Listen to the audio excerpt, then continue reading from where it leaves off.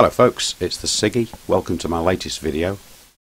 What I'm looking at today is the latest update for World at Arms on Windows. This is update 16. Been promised an awful lot of changes, server, back-end stuff, anti-hacking measures. Can't have enough of them.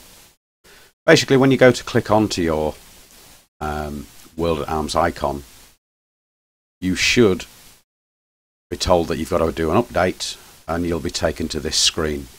To carry out the update on Windows, go over to the right hand side. You can also slide up from the bottom as well, I understand. Click on Settings, App Updates, check for updates. Now I've already done the update, so mine should say no updates available. Okay, so we're going to go back to World at Arms, and we're going to open it up. I've not seen this before, so you're seeing it live as I do.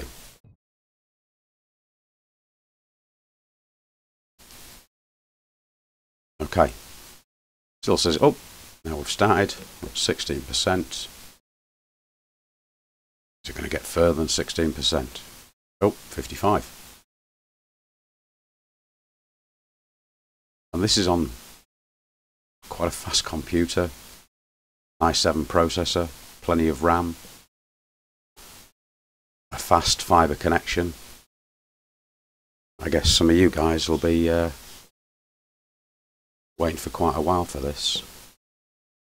However, that said, I haven't got Windows 10 yet, and there are a number of people who said that Windows 10 makes things extremely slick. Well, this appears to be hanging at 5%. So, live action, or actually inaction. I'm going to close this down and try again.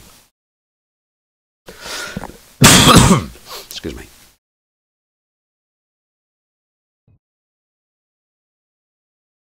Right then, checking for updates. 5. Yep, we got there before. Oh, it's moved. 20%. 35%. Are we excited yet? Well, about a third excited, Siggy.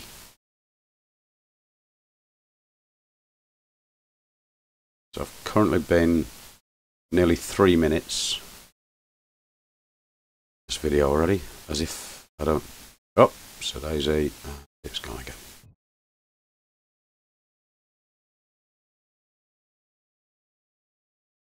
We do have to accept, I mean, there's been some significant changes on this.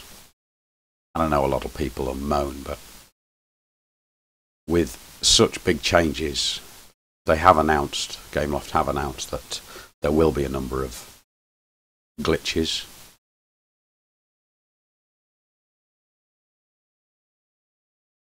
Right. So it took me 3.5 minutes to get in.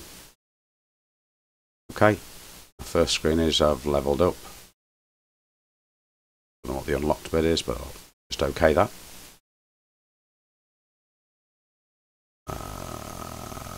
You can change it on the lock screen. Now I'm not going to allow that for the time being. Oh, another level.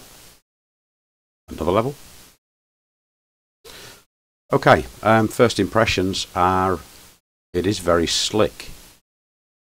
It does seem brighter. There's a lot less clutter across the top. We've now got our settings here over on the left hand side. If you recall before, there was over here on the drop down menu. And we've got a few other items. Oh no, same sort of items, it's just a little bit more organised. Our edit for moving things about. Settings, which, yep, is pretty much the same. I'm just going to take off my extended view on chat so that I can show you guys better. I've got a message on there. Let's have a quick look here. So we've got our settings. We know the settings, although the icon has moved, it's the same sort of thing. I like the idea of this. This is now translucent, opaque. I'm not sure. Just going to have a little click on this arrow. Oh, it says that I've either got gifts, 2 stars, spoil me, and I'm ready to upgrade, but I shall do my upgrade later. Got 4 weeks protection. Oh dear me. Keep fighting, and we end up getting attacked back. So it goes. My faction HQ, which was here, has disappeared. Now, I have asked a number of people, and I'm told it will return, but oh, it's there. Is that its place now?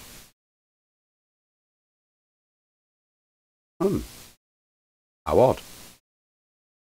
Okay, one development facility there that it won't allow me to click on. Oh, it does. Ah, that's because I've leveled up a couple of times. I shall sort that in a minute.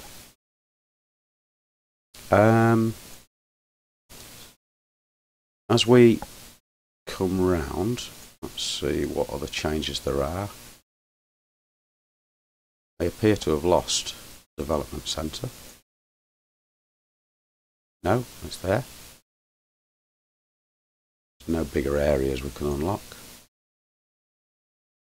No, that's HQ. I do like the idea that the faction headquarters, one research centre and development centre is now not space that's got to take up on my map. They are essential items. Right, let's have a quick look on here. 1.45 mil. Oh, that's on my level. 598.6 mil. 46 hearts. Oh, I see. We're using, is it significant figures? SF, where we're using. My marbles have gone. But 23k, 23,000. Missions. Now on here, I've got some goals. The more we expand the base. Oh, so we can. No, we can't. Got our campaign, which as far as I know, I've completed.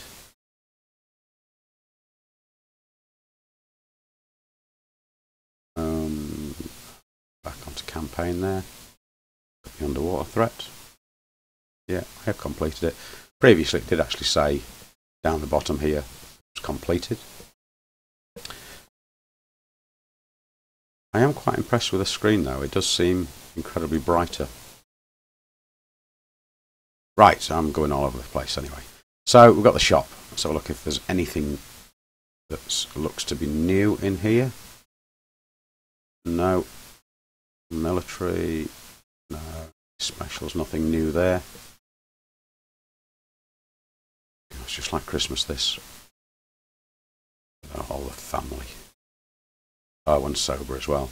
So we've got our shop. I guess that's going to take us down to our underwater area. We'll go to that in a minute. That's our stats again. Right, this. Ah. That's where my faction is now. Fight menu. Oh, that's a little bit more slick. Gifts. Okay. Friends. Oh, I see. So log in on Facebook. And there's my army strength.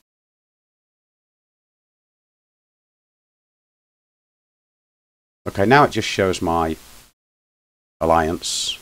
It doesn't show the members of people that I've got within my faction. It used to be as 2 items, as you're aware. By the looks of things, we've got 10 screens on here. It'd be interesting to see if these stay. Okay, let's go back home. Right, yes, I know I've got a lot of work to do.